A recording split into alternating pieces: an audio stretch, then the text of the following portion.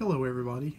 This will be a super quick video about how to make bus cables for something like a T-TRAK family of modular layout or for home layout, anything where you need to make kind of preset size buses that are interconnectable. So this is the type of thing we're talking about. So this is just a bus section. This is the length I like to recommend people build. It's a 5-foot length. I also build a lot of 10-foot lengths with the red and yellow bundled in. Those are popular. People like those. So you would end up with red and yellow bundled together, and in a longer length. And people put the feeders into the cable. I like selling these in a shorter length. That way, these are a lot easier to build, so it's better for me. And the other thing is that the feeder sections, since they're separate, you can do cool stuff with them. You can flip them around. You can the feeder sections are you can make them for different scales. So this is more generic. Anyway, I like this type of length, but we're going to talk about how to make these real fast. I was making some up tonight for a customer, and figured, why not? I've got one more cable length to build, so we'll do it. What you're going to need. You're going to need cable. It needs to be pure copper 12 gauge. You do not need the 12 gauge for amperage reasons. You could go with a lot smaller cable for the amperage you need. You need the 12 gauge because it has a really, really low resistance. What that means is that you're not going to drop your voltage. You can run this stuff for 40, 50, 60 feet and not worry at all about voltage drop. That's why you need this thick cable. So a lot of people get confused and they get this and they think, oh, that's god-awful huge cable. We don't need that. You do if you're going to run any length.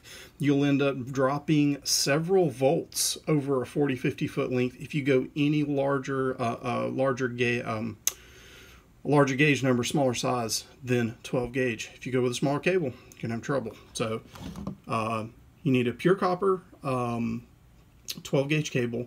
I like using speaker cable. When you do speaker cable, make sure it is pure copper. Make sure it's a reputable speaker cable that is pure copper. This stuff should cost close to 50 cents a foot, a little less in bulk. You're paying a lot less than 50 cents a foot. You probably are getting ripped off. You're getting aluminum, copper-clad aluminum, which is not as good. So I like speaker cable, because it's what they call zipper cable. It's two conductors together. It's got usually a way to differentiate between the two cables. It's fairly cheap. It's very flexible. This is very highly stranded, so it's really nice. Goes around corners, goes under modules and everything really well. So speaker cable, pure copper, 12 gauge. All right, so you need that. You are obviously going to need some power pole, Anderson power pole gear. So these type of connectors, you'll see these more as I build the cable, but you'll need these depending on what you're building, right? You always want a black connector and you want a color connector. Different people like different colors.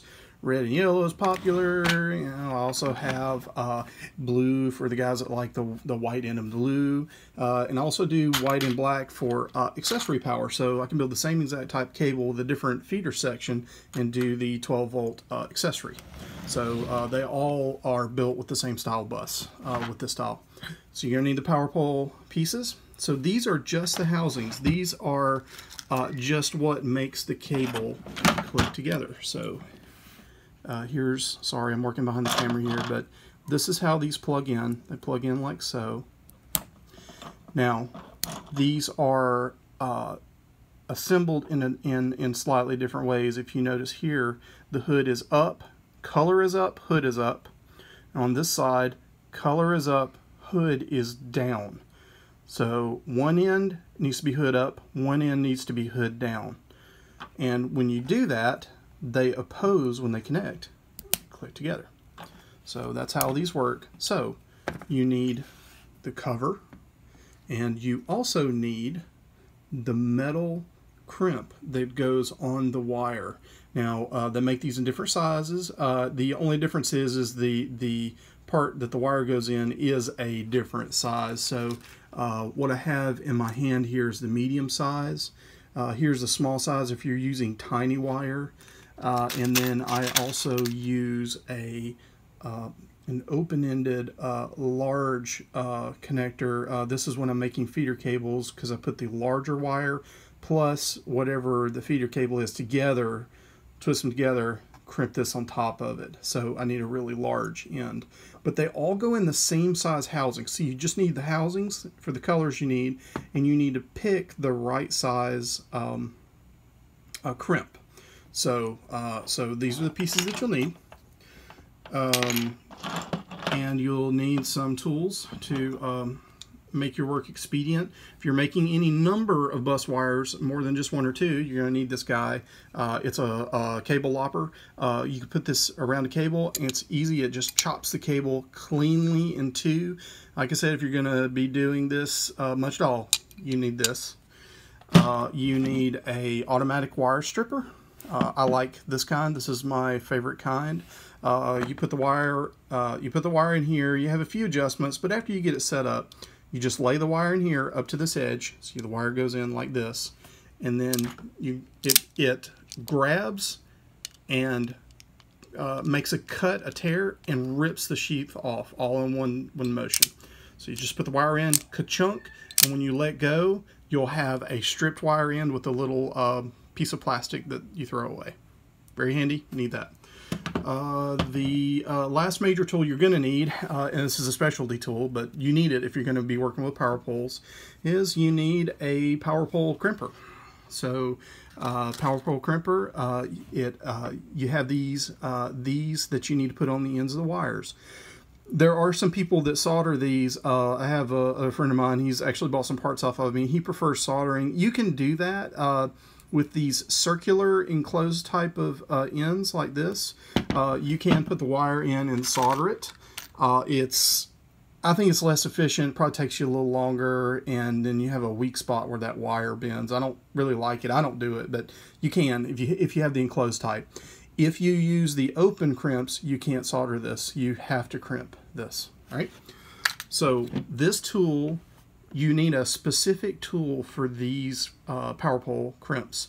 It's 3 different sizes for the different size crimps. I'm working with the middle size one here. I'll show you how these work in just a minute. And then the only other thing you kind of need is you need a little something. It could be just any kind of little screwdriver.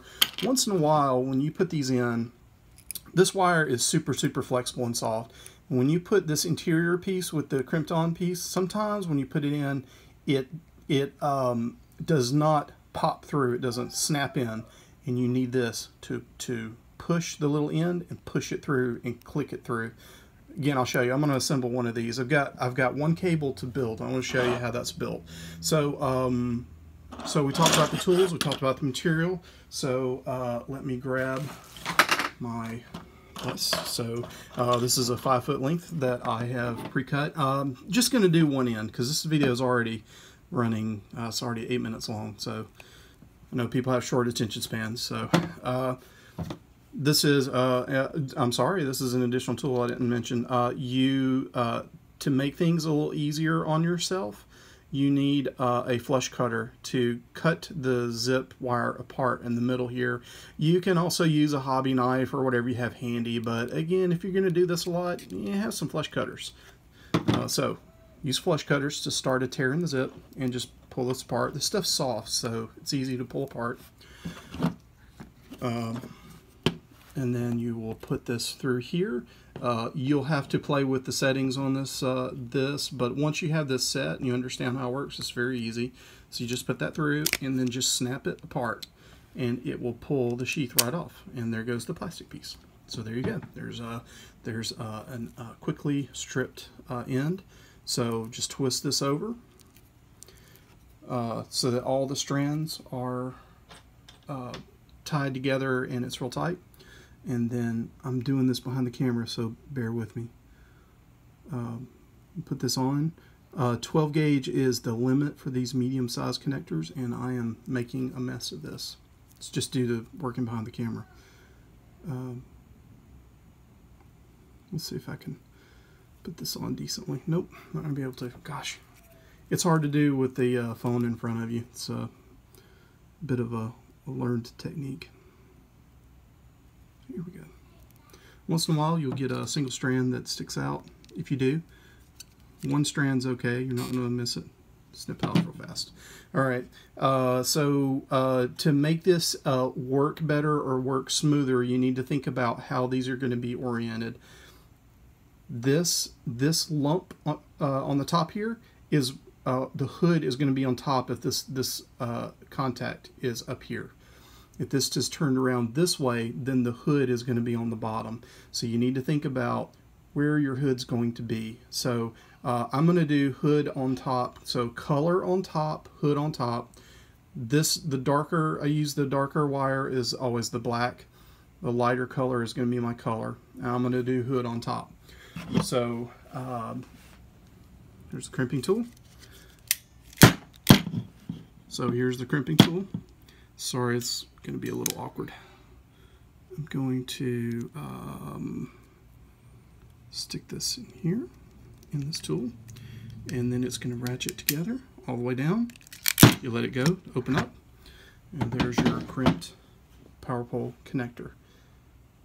It's solid, it's not going anywhere. That's all you got to do. Put the crimp on there as far as it goes. It has a stop at the end, and then put the whole thing in the tool.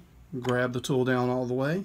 The tool does have a tension adjustment, so when you first get the tool you may have to play with it a little bit, but mine's already tuned in. So here's the outlet, and here's your crimped end. Remember the lump and the hood, up. Okay, so you put that in. Now it has to go in the right way, and you'll feel it lock in when it goes the right way, and then you just push and it makes a little snap, and that's it. And you'll do the same for the bottom, so there'll be a red and a black. When you get to the other end, this is the other end of the cable. I'm going to do this one hood up, right? Hood up, color up. The other side needs to be color up, hood down. So let's look at the finished cable one more time. So this is the color up, hood up, black's on the bottom, and then the other end is color up, hood down, black on the bottom. So do your cables like that, and that's it. So again, I like building these as bare bus sections. The feeder sections separate. They're easiest to build that way. They're more modular. But the concept applies if you're doing red and yellow pairing. Let's see. So if we had a red and a yellow, and I don't know, I don't have it in front of me which is which, if it's left or right, but I look at the T-TRAK guide. The Terry's T-TRAK guide has it. But if you have red and yellow bundling, then you just slide the two together, and once those are slid together, they're a quad. And then so you have to remember your hood orientation and which way the yellow and the red goes. I just use the pictures in Terry's T-TRAK guide. That's really it. So if you're going to bundle them together, you do this. They typically are going to be 10 foot in length if you're going to do this bundling with the feeders and the cable. And then you might put a nice cable loom around this. These, you're going to want to put these on here for the 10-foot cable guys. You'll put these hoods on.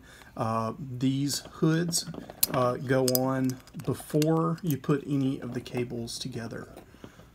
So these go on like so. You put these all the way through. You put all 4 conductors through, and then you reassemble them on the other end. You reassemble them and then slide them back down, and then there is a roll pin that assembles here. And you'll have to look at another sample cable. There's too much for me to go into. This video is already 14 minutes long. Yeah, so these hoods and the pins go in. So you know, little tricky, little tools involved, but that's pretty much it. So you know, you need to have your power pole kit, and you know, I have a bin full of and bags and materials all around. But that's it. That's what you need. Hopefully this was helpful. Sorry the video is so long, but hopefully you'll get some good out of it. Thanks.